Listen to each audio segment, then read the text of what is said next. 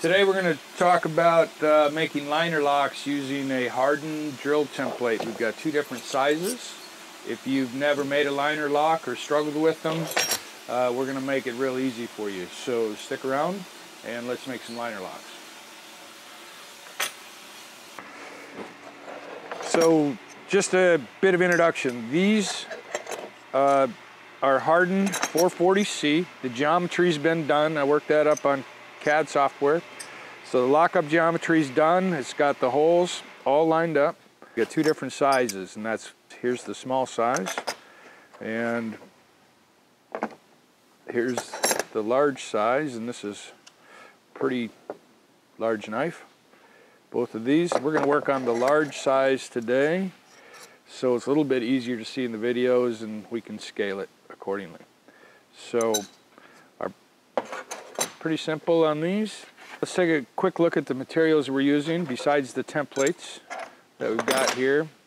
We have some 1/8 CPM S35VN, and you can use anywhere from 100 thou to 150, 530 seconds. You can go up to a 3/16 on this design. You just change some of your other parts. Pretty simple. The titanium that we're going to use for liners is 070. We've got just some black canvas, 1/8, or that looks like 3/16. Then we've got some black and gray G10 layered, and we'll use that in the spacer bars back here. So there's that. Now the parts are pretty simple. We've got clips, and we'll put one of those on. Here you can see some different examples of different clips that are on these. There's carbon fiber, there's a lower one. We're going to use a 3-part pivot system. This is basically a barrel pivot and 2 disc heads. Now the disc heads, these are pretty plain, and they're made to modify, so you can dome them, chamfer them, do whatever you want that way. Just a few 1/2-inch long 256 screws. We'll be using 256 all the way through it. When a stop pin, the parts list is pretty simple. We're going to use a 2mm detent ball, and these are ceramic, and we'll show you how to press those in and how to drill for them. Our washers are going to be 15 thou thick. So that's the parts list, plus of course the templates. So we'll get started on this. Basically the process is put some layout fluid on your metal, clamp that on using a vice grip, and we'll scribe that around.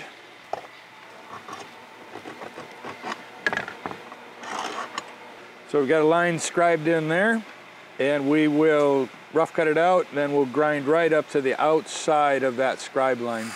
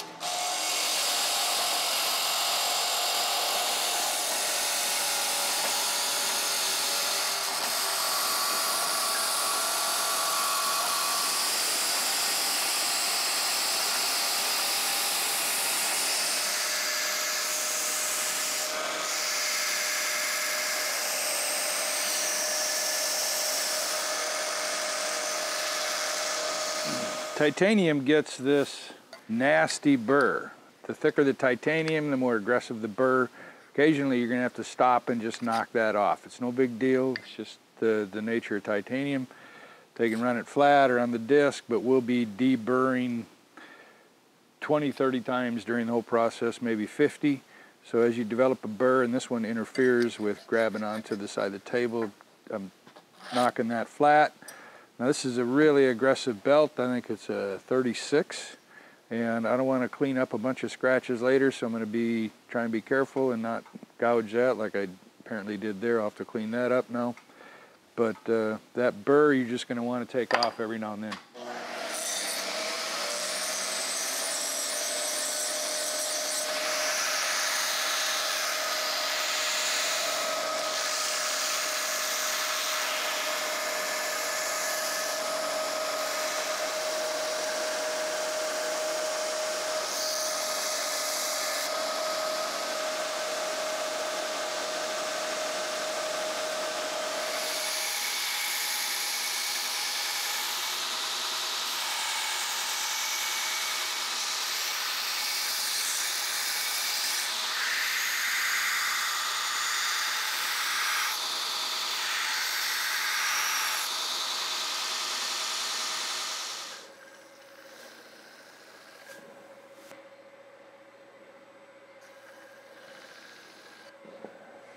So we've got these profiled out. I left a little all around the edges, but ground up to that scribe line. Between the thickness of the scribe line staying outside of that, it's going to be oversized a little bit, and that's just what we want.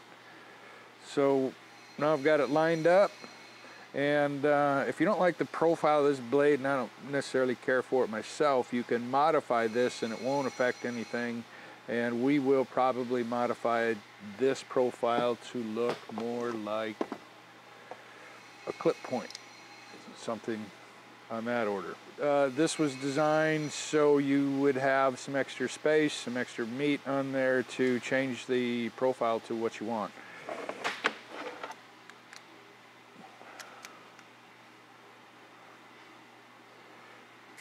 So that's clamped in. Now this is, we're going to use a 3/16 on this.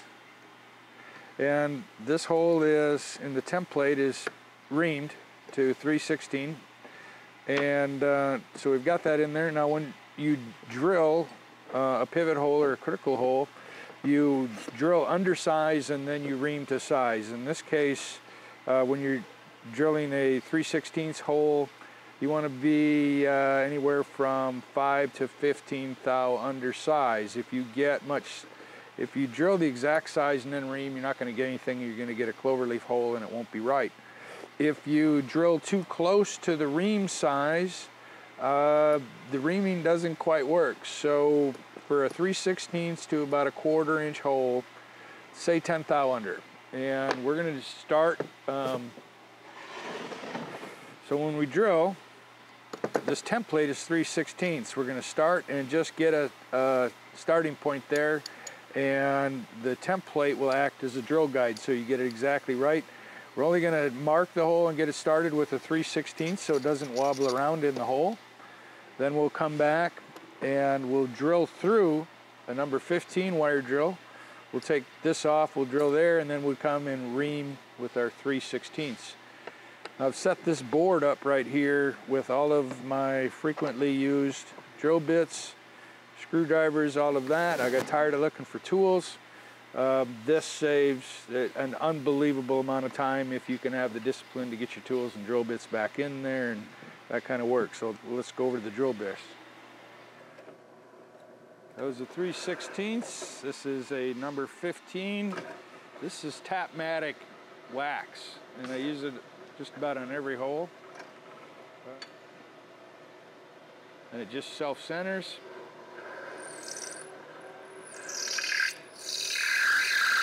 That bit is bad.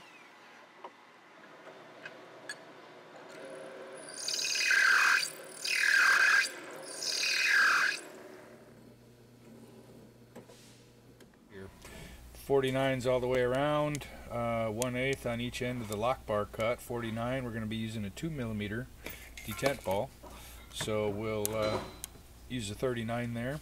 That's labeled 316. We'll start it, and then we'll just locate it. Then we'll switch to a number 15 and drill that through, ream it to 316. Now 49 is the tap size for 256. Actually, number 50 is. But these patterns were made with the number 49, so you can drill and tap. If you're going to use stainless instead of tie, you can. And 49 would be the right size. For the titanium that we're going to tap, we're going to actually drill these 49 because that's all the template size will allow. Then we'll come back and enlarge those to a number 48. It's just easier to tap with a 48 in titanium, especially when we're getting up into 70 thou or bigger. So we're all set up. There's plenty of outline. We left a little meat all the way around, and we'll clean that up later on as we match the two liners and get them put together. Now this is the lock bar side, so we're going to drill everything, and that slot with that lock bar cut, we'll come back and take care of that later. We've got a couple different ways to do that. It's fairly easy and painless, but for now we'll get this one drilled, and then for the face side, lock side, the face side, we don't need the detent hole or that lock bar there. Now this is actually going to be our stop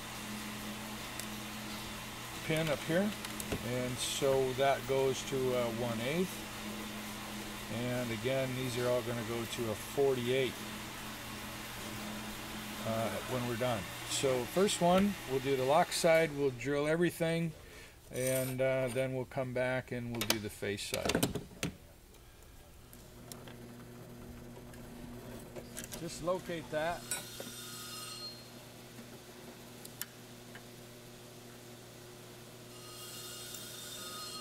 Smaller the drill bit, the faster the RPM when you're drilling.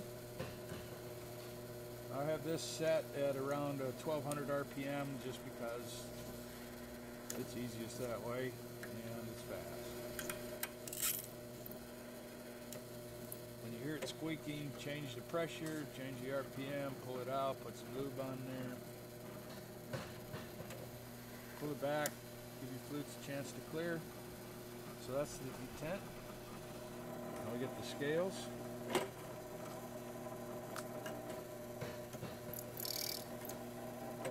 Titanium expands quite a bit when it's hot and when you're drilling, and so you want to use a sharp drill bit, otherwise the titanium squeezes the drill bit and creates problems. Keep your drill bit cool, keep a good steady pressure going through titanium so it doesn't heat up too much, expand and cause you problems grabbing the bit. You kind of peck drill so you're breaking the chip. You don't want a big long swarf chip getting in your way and cut you.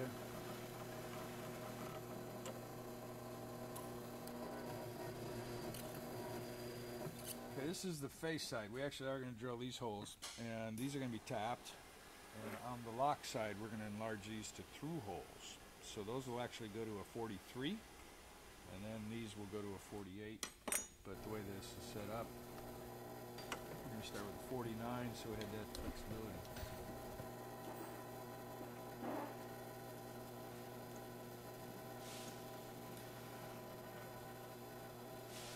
When I'm getting on there, it's rocking. We want perpendicular holes, so as I bring the drill bit down, I just kind of release it a little bit, let the drill bit pressure flatten out the piece against the 1, 2, 3 block. That way I get a more perpendicular hole. That way.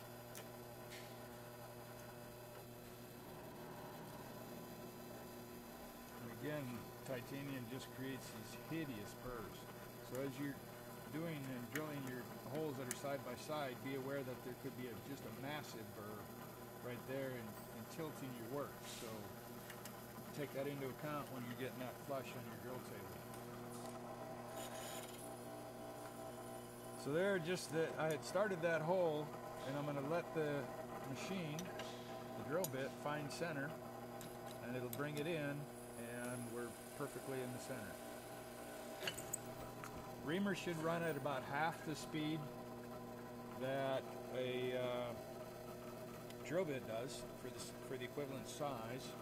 This is a carbide reamer, so carbide you can run 2 to 3 times faster than high-speed steel, so I don't change the RPMs on the drill at all.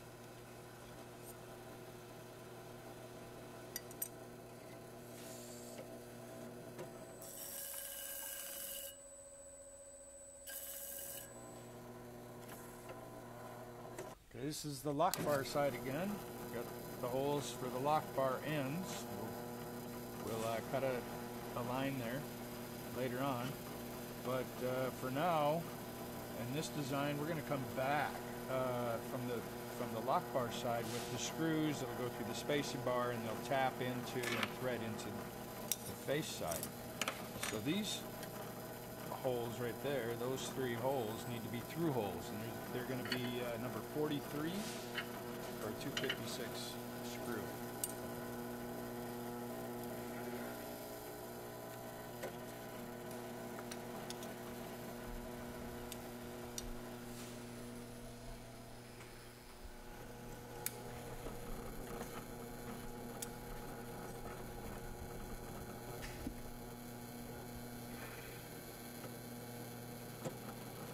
Now we're going to take those number 49, the remaining size 49 holes, scale for the spacer bar thread. We're going to take all those to 48 because we're tapping titanium, and it's just easier. The titanium is way stronger than the screw threads. You're not going to strip anything out. If it's going to give, the screw threads are going to strip whether you tap with a 48 or 49 hole.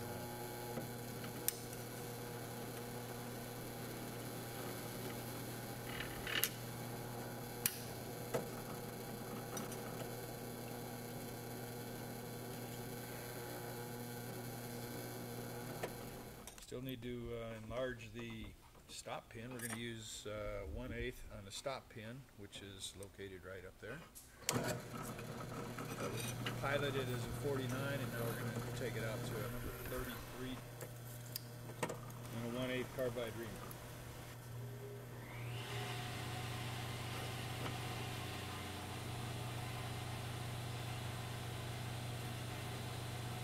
All right, we've got the holes drilled and reamed, but they've got just nasty burrs.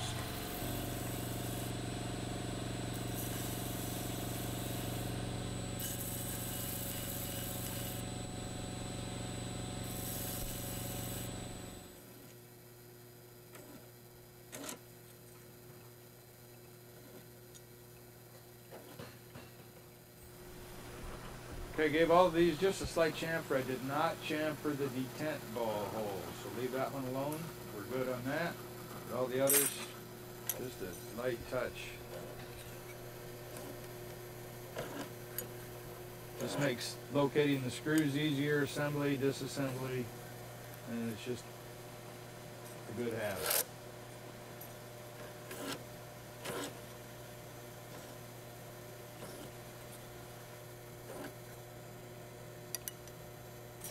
Got all the holes drilled and reamed to size, so we'll come back and we'll use that later for another part of the process.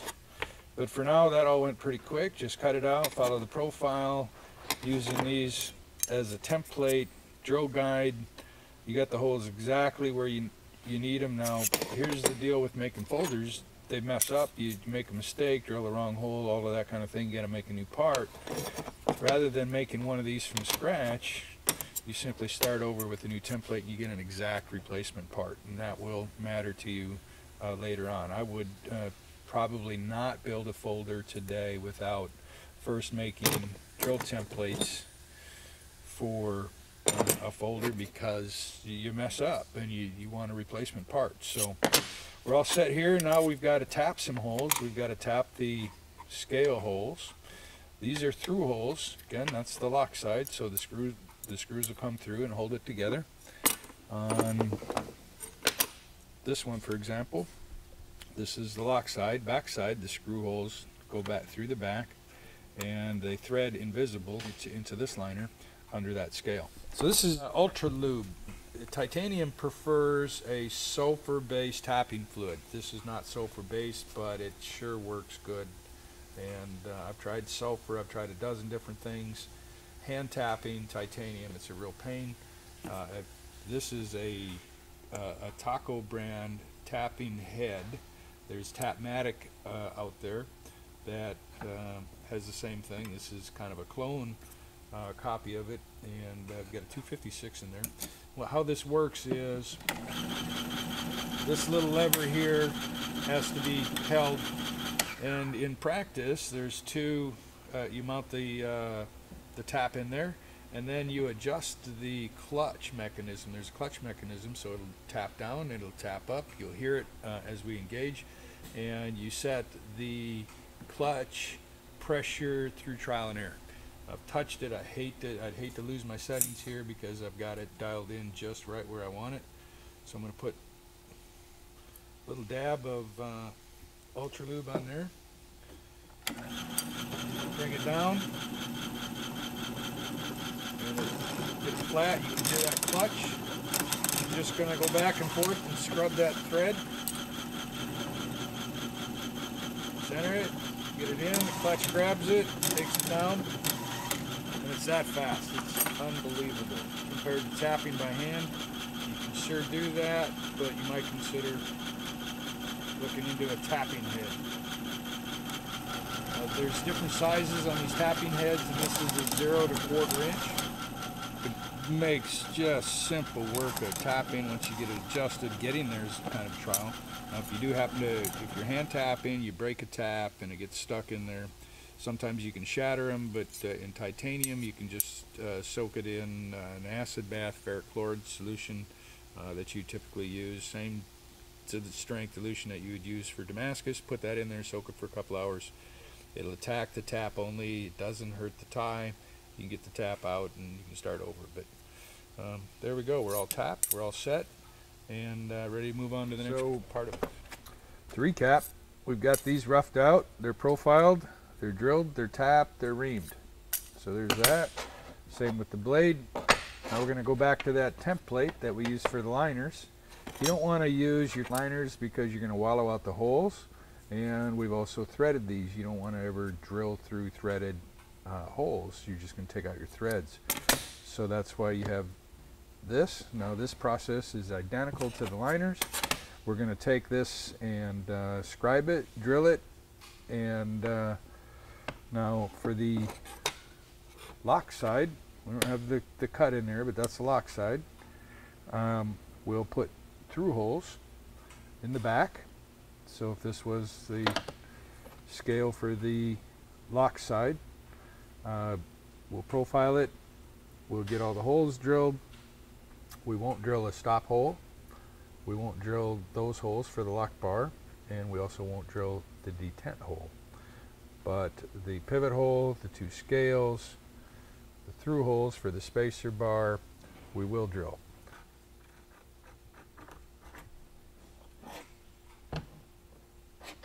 This is a 3/16 for the pivot hole, and we're not going to ream this because we're actually going to make that just a little bit larger.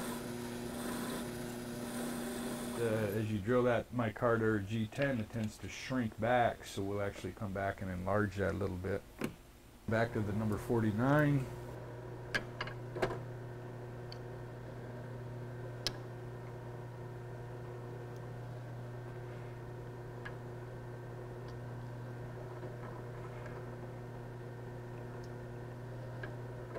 So we got a pivot and two scale holes to drill.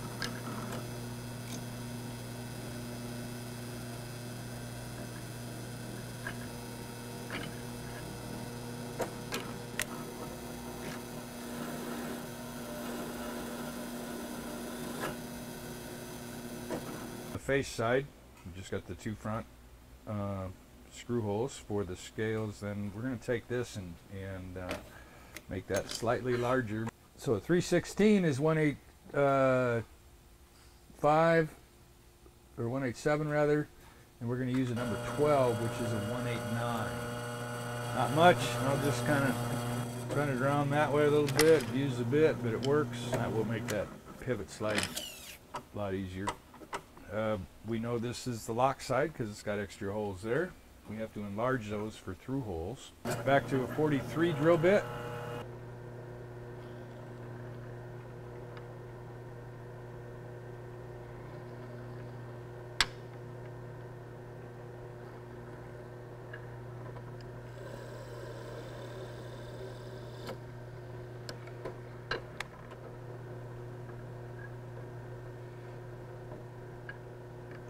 We're on the face scale. We got to enlarge those for a through hole.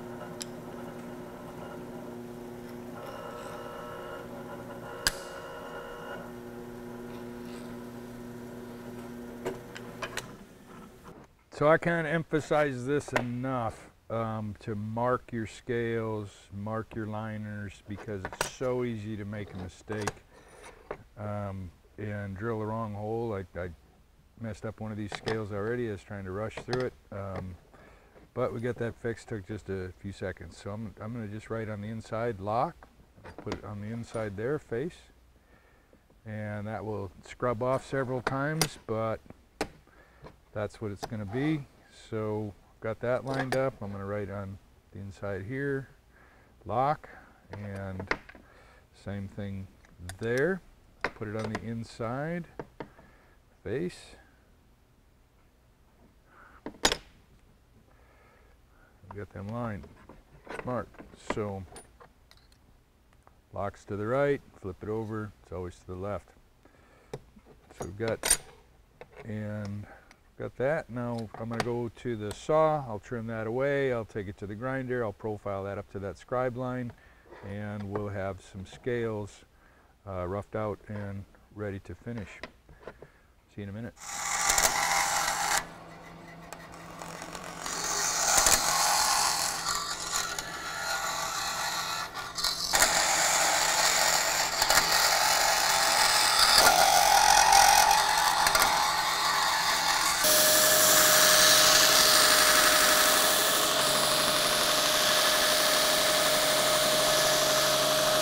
So I'm going to take these liners, and I just grabbed a couple 3/8 long 256 screws, and I'm going to fasten these scales onto the liners and grind the screws flush on the back.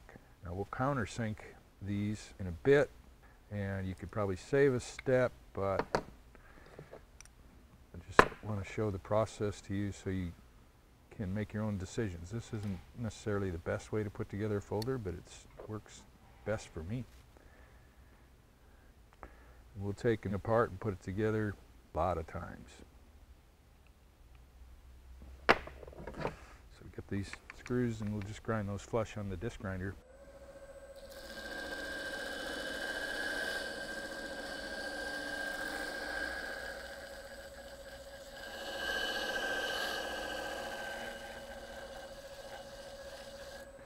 This is using feathering adhesive, and I can change these out. This happens to be a 360. It's pretty worn out, but I leave it on there and deburr and all that. Now I have a rubber liner in there just to give it a little bit more give. And this is also a 1 degree flat disc from Beaumont, so it has a 1 degree convex on there, so if you were to go across, it won't interfere.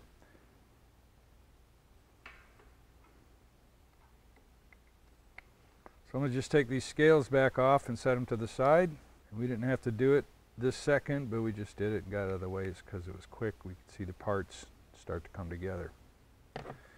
This is a Calavera cutlery, and man, are they nice. Got different sizes, different colors, and they're just a nice little tool to have. You can use something like these Weehaw or Bondus. I just prefer those. So we want to look at cutting the lock, and we've got a couple different ways to do that.